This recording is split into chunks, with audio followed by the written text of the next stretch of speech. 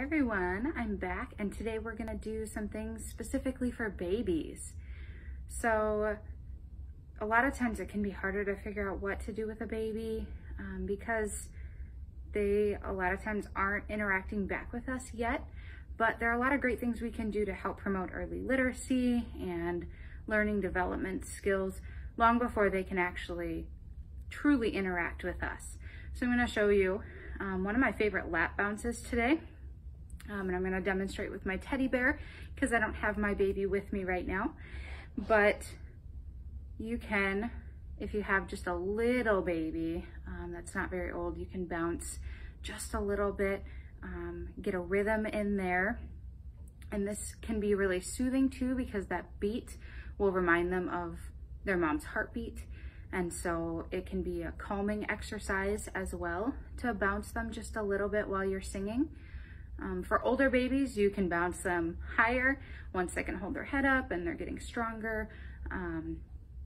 Feel free to bounce them just a little higher. And in this rhyme, squeeze them a little tighter, those sorts of things.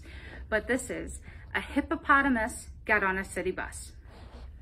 A hippopotamus got on a city bus, and all the people said, "You're squishing us."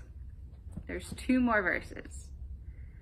A cow got on the bus, and all the people said, "Move over." I like to do it both ways. Move over. And the last one is a sheep. A sheep got on the bus, and all the people said, "Back up." So this can be a lot of fun with babies, infants, before they're walking, or even maybe just right after they're walking while you can still get them wrangled to do a little bit of a lap bounce. But hopefully you enjoyed A Hippopotamus Got on a City Bus, and we'll see you again soon. Thanks for watching.